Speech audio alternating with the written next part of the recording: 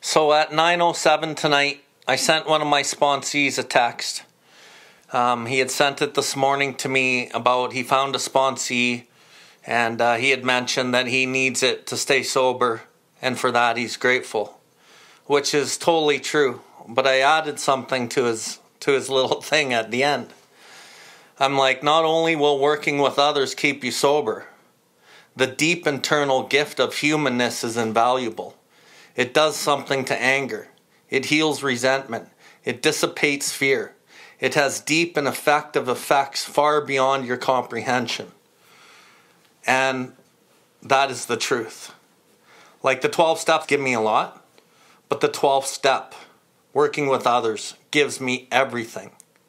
I have learned more about me and about you by working one-on-one with another alcoholic than I have through any of the step work. And the step work is of prime importance, and it reveals so much. But if I really, really want to grow, and I really want to learn, and I really want to feel what the fourth dimension actually feels like, and you don't know what the fourth dimension actually feels like till you know what the fourth dimension feels like. I thought I knew what the fourth dimension felt like, because I know anything. I know what everything meant when I first got here. I could tell you what honesty was. I could tell you what serenity was. I could tell you what peace was. I could tell you what the spiritual awakening probably meant. I knew it all. But you don't know what you don't know till you know it. And what's more important than what I know is what I don't fucking know. And working the 12th step with another alcoholic has gifts beyond words. And I'm going to say, and that's where true humility is really gained. And some people need to work with others more than others. I'll say that too. Some people can get away with some of your basic service, chairing meetings, doing a little GSR work, this, that, and the other thing. But there's a lot of people that's not enough.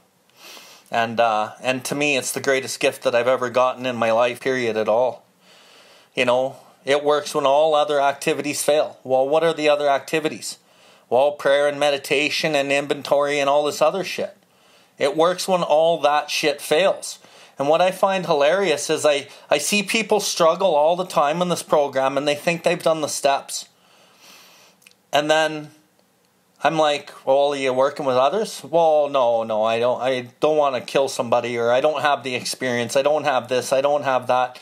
And I'm like, dude, it works when all other activities fail.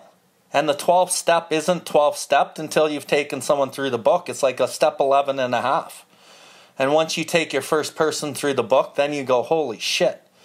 It says the message that can hold and interest these alcoholics must have depth and weight. The depth is experience. We're all experienced. We all have the experience. And the weight is if you're sober and you've done the 12 steps and you've had a personality change, then you have the weight. Well, I don't have the experience. Well, how do you get experience without experience? Right? And so the 12th step is the greatest gift ever in Alcoholics Anonymous, in my opinion. Talking about fear here. Fear. There's clear-cut directions in the book. It tells me, I ask why I have the fear, so I do some inventory and I ask why I have the fear. I ask myself, is it rational or is it irrational fear? Is it a fear to help preserve me, God preservation to help me stay alive, or is it something made up in my head, fancied or real? Well, I found out usually they're fancied, and then I manifest them. So I ask myself why I have the fear. And then it says we ask God to remove the fear. And then it says we direct our attention to what He would have us be.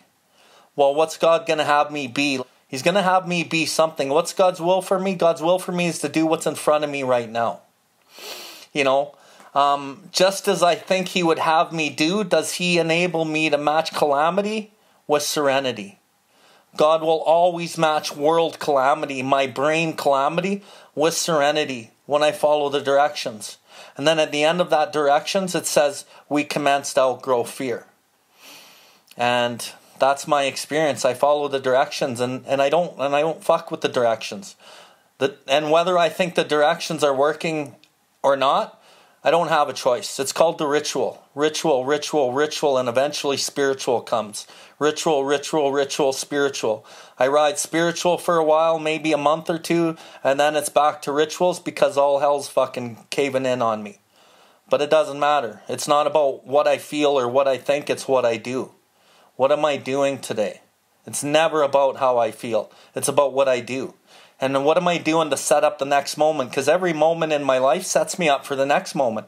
Am I going to dwell in fear and I'm going to dwell in self-pity and morbid reflection? Because if I do, I'm only setting myself up to set me up for the next moment of self-pity and selfishness and more resentment and shit.